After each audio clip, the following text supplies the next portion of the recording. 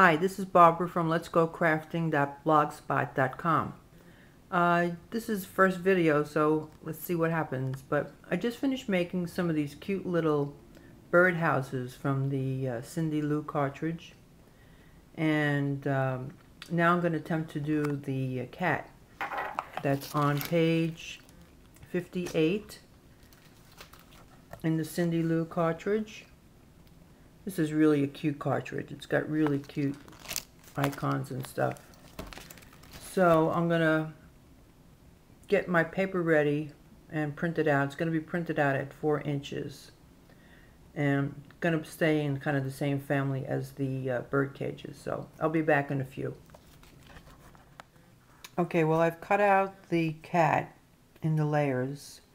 And what I did was I put a piece of green paper behind her eyes, and then I used the Imaginiste, put some gemstones in her eyes.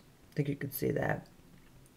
And so now I'm gonna cut just a regular A2 card and put it together. So I'll be back in a moment.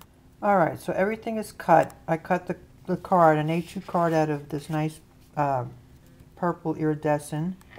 And then my background is going to be this green glitter. And then she's going to go right on top of there.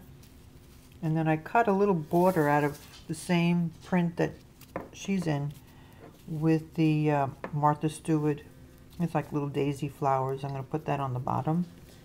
And then a little bow. And I'll be back with the finished product. Well, there you have it. She's all done and adorable. Of course, I had to bling her up with some Martha Stewart glitter, and that just always gives it the final touch. So I hope you enjoyed it.